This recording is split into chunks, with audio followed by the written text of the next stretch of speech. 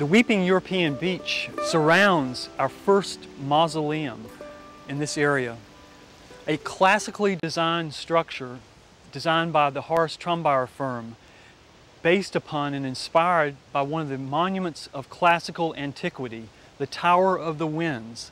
Notice its 8 sides, it's domed, and especially notice the frieze at the top where the 8 goddesses or deities of the wind, each representing cardinal points of nature, north, south, northeast, southeast, on each of the sides deliver the message of the gods.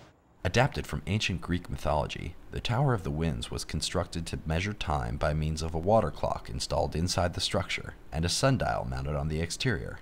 The occupant of this mausoleum is Edward Berwind, one of the largest landowners at the turn of the century in Pennsylvania, who owned many coal mines and coal mine lands in the state.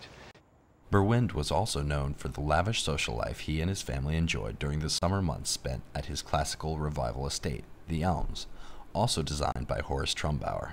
But this classical monument really complements the beauty of the surroundings and the incredible beauty of this Weeping European Beach.